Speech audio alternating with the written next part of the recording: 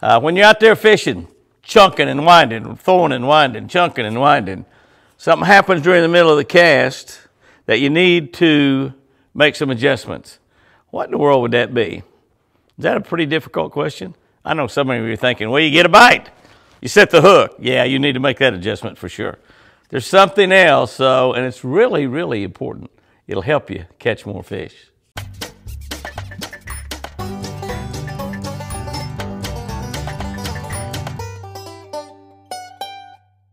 Good morning, guys and girls. December 20,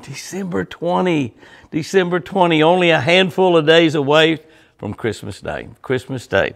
You know, we open our presents at the Jimmy Houston Christmas celebration, Jimmy Houston family Christmas celebration, I should say, on Christmas Eve. So all of our kids and grandkids, great-grandkids now, looking forward to Christmas Eve. It's a huge, gigantic evening. We'll probably do a little video and show y'all and get y'all involved in that a little bit around Christmas time. We're going to be over at my daughter Sherry and her husband Jack's house.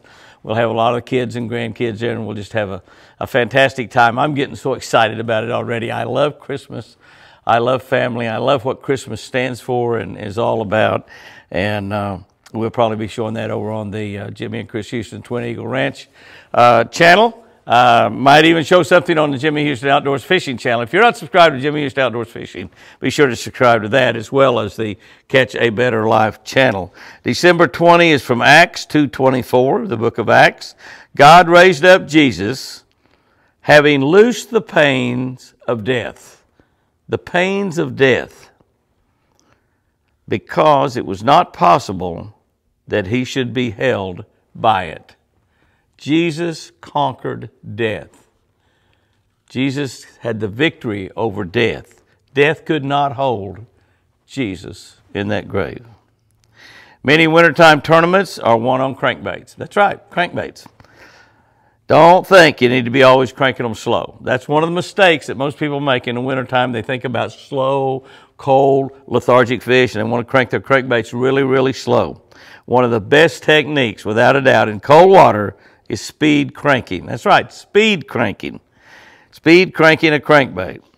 If grass is available, you want to use a bait that gets close to but won't get down into the grass. One that'll just kind of go across it every now and then, maybe just tick the top of the grass, but they'll stay above the grass. In lakes without grass, you want to use the deep diving crankbaits, the ones that go down really, really deep, but still crank them fast. I mean, crank them fast. And don't forget to stop every few feet. Stop and go, stop and go. Speed crank and beat that cold winter water. Speed crank. Yeah, it works in the wintertime. In today's verse, the good doctor, Luke was a doctor, the good doctor Luke explained the victory that Jesus attained over death by walking out of that grave. Jesus won the victory over death by walking out of that grave.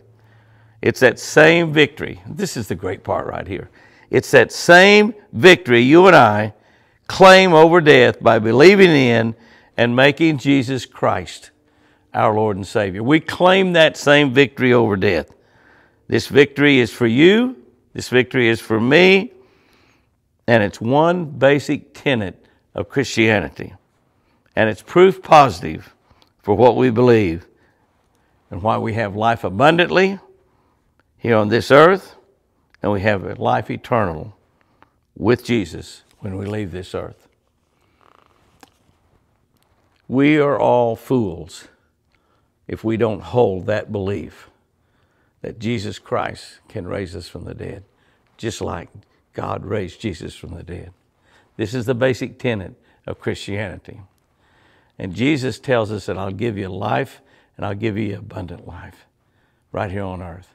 And I'll give you eternal life forever in heaven. If you're not a believer, if you're not a saved, born-again Christian, ask Jesus to come into your life and save you. Repent of your sins. Mean it. Don't play games with Jesus. Mean it. Repent of your sins and ask Jesus to come into your heart and save you. And He will.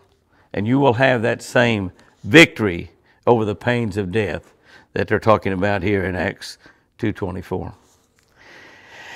Oh, I love that one. Oh, it just gives me chill bumps. Think of it. Here's our tip for today. Pay special attention and slow down.